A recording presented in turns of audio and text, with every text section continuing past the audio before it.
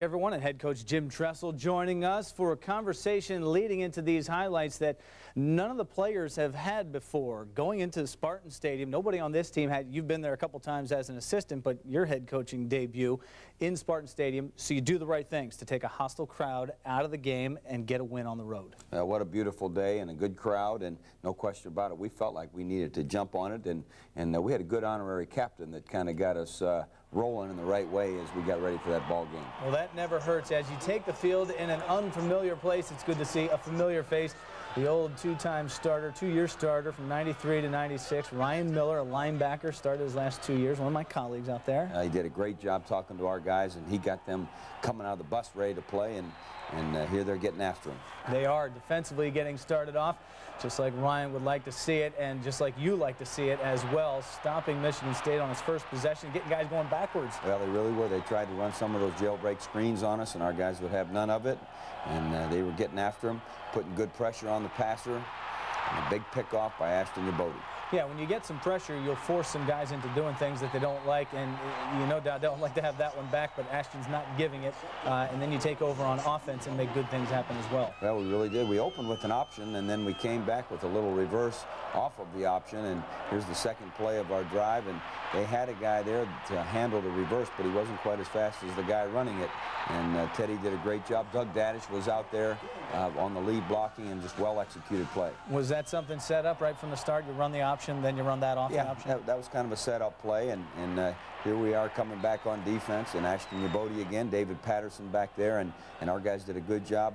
And then they're doing their little rugby kick, which doesn't have much hang time. No. And it took a true bounce, and Teddy got it, and we had good job blocking, good high screens in front of them. And before you know it, it's 14-0. Yeah, 14-0 before fans have a chance to get their seats warm, and that's the way you like it on the road. Well, it really is. And, you know, it was great to have our band there. That was kind of a special surprise for us, and that gave us a little home field advantage to get started. And here, DeAndre Cobb running the football, and you see David Patterson and Bobby Carpenter around there, and Mike Kudla. Here they're putting a little bit of pressure, and again they're running that jailbreak screen, but Brandon Mitchell's right there, and looks like Mike Kudla again, and they played that very, very well. I mean, that's a 1-yard gain there. You go back on offense, 12 yards complete to Ted Ginn again. He did a nice job there. Troy picked the right side to read according to their coverage, and that was a good conversion. Moved us close enough for a field goal. We tried to hit a home run, if you remember, to make it 21-0, had it open, and just off the fingertips, but we did end up getting 3. Again, Mike Nugent hitting from over 50. Yeah, you miss on the long pass, but you don't miss on the long field goals very often. A 15-mile-per-hour wind behind him, so the wind playing a little bit of factor here in your drives as well, but 17-0 to get started. Well, they did a nice job there with a little boot play, and this was a good drive. You know, Michigan State wasn't going to stop playing. They did a little crossing route, and we got things picked off in man coverage. And, you know, to their credit, we're playing at their house, and they got good, tough kids, and they were going to keep playing. They stopped us and forced us to punt, but Kyle Toronto airmailed it back there, and they ended up picking the ball up on about the 3, and there were a couple little pokes on behind the back there that I thought, but anyway, they ended up with a 32-yard return and got it out near the 35-yard line. Yeah, after a 68-yard punt into the wind, so you can't complain about that from your guy, and you can't complain about this D. Quinn Pitcock, Marcus Green, A.J. Hawk, Brandon Mitchell, they're all there to stop it.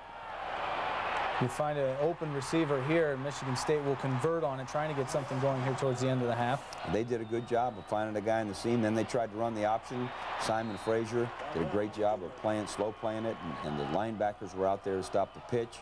Here they go again from the shotgun, trying to throw the ball. Marcus Green had good pressure. He stepped up, though, and I think we forced him to go for another 3. Yeah, A.J. Hawk in there after a 9-yard pickup, and Dave Rayner is going to kick a 26-yard field goal here. Ohio State still with a 17-10 lead after that. I think those are the 2 best kickers in the conference without question, Mike Nugent and Rayner. And here they're back. Teague did a good job. He broke a couple tackles, and they ran the ball a little bit at this point in time. It gets it across midfield there with a 16-yard pickup, and then a shovel pass there doesn't get much. No, it sure didn't. There you see David Patterson and A.J. Hawk and Simon Frazier and Quinn Pitcock.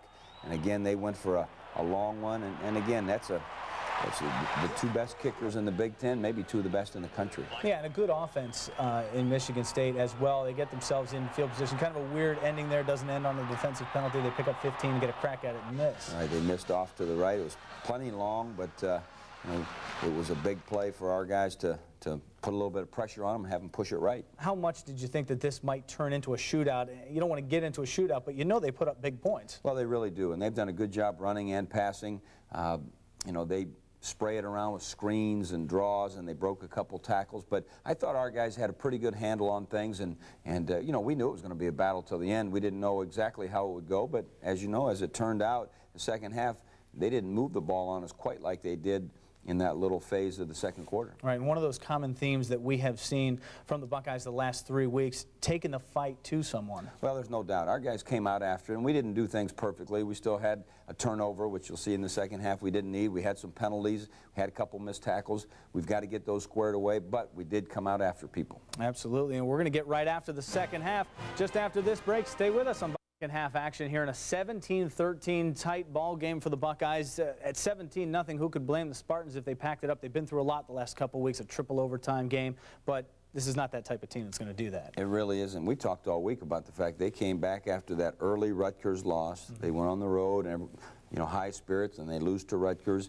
Everyone thought, oh, it's going to be one of those years, and they came back strong. And you know, again, after playing Michigan, everyone is interested in playing Ohio State, so we knew it was going to be a battle. Yeah, coming back strong and sending a message is something that we're talking about here also. Well, the athletic families had some tough times in the last year with Ricky Motter and Mikey Brescia, as you see signified there, and the number 2 on the back of that Rydell helmet is for Brandon Foose Cheatham, knowing that our football family is thinking about he and his family. Nice to see the athletic departments come together as one when someone's in need like that. No question. There you see Teddy Ginn making a first down conversion. We needed to get more consistent and keep our defense off the field a little bit, and they did a pretty nice job of cutting back their little zone plays, and then our down people missed, people that were coming down into the box missed a couple hits there, and they're working hard, and there you see Simon Frazier knocking down a third down play, and we get the football back.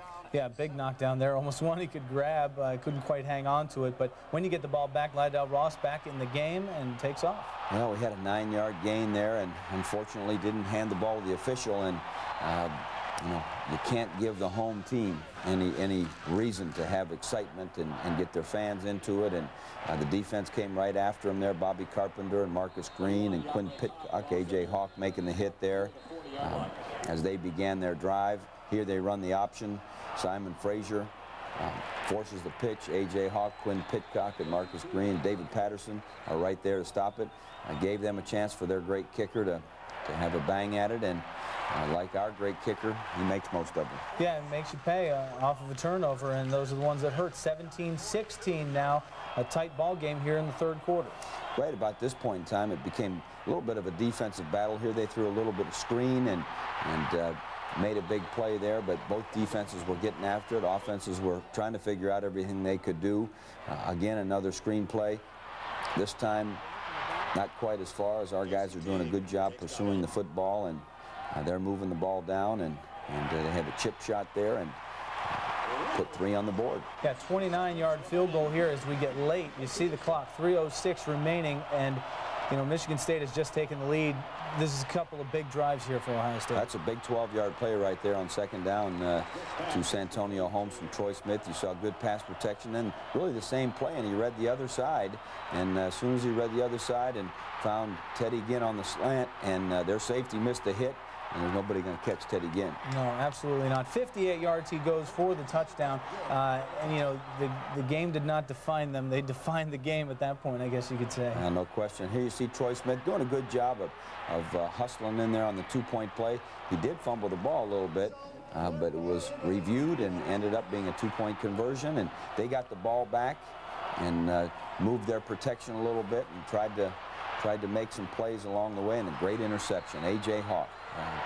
We were just trying to run the ball out here after A.J.'s big interception, and we end up putting another touchdown on the board. I tell you, it's nice to see a guy like Mo Hall break it, a guy who's shown patience throughout his career. He patiently waits for everyone to converge and then takes off on a bum ankle. Well, that's right. You know, he is a special person. You know, everything he gets, he deserves. Everything that comes his way is awesome, and to have him break that 51-yarder was special. And they got the ball back and hit a couple first downs and threw a couple Hail Marys up there, and Brandon Mitchell goes up and ends the ball game. That is a 32-19 final, and people who see the box score wouldn't realize that it's that close of a game. And when the home team takes the lead with 3 minutes on the clock and you need a response on the road, we didn't show it, but you're backed up to the 1-yard line, and that was a huge drive as well. It really was. That one where it rolled dead on the half-yard line, and we moved it out, I think 2, maybe 3 first downs, and then punted them clear down to the 20. They did end up coming down and getting a field goal, but who knows, if we wouldn't have got it out so far, they might have gone down and got a touchdown, and it might have been a different story. But you know, both teams played hard. Both teams did a lot of the things you have to do, and we did the things, though. We won the turnover margin. Yeah. We won the special teams, and our defense was relentless. And so that's why we have a Big Ten road win.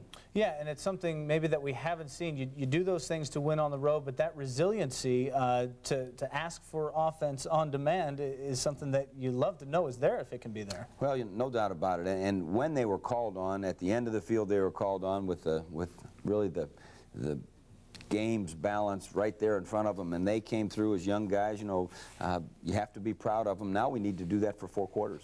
Absolutely. A couple of Buckeye profile segments.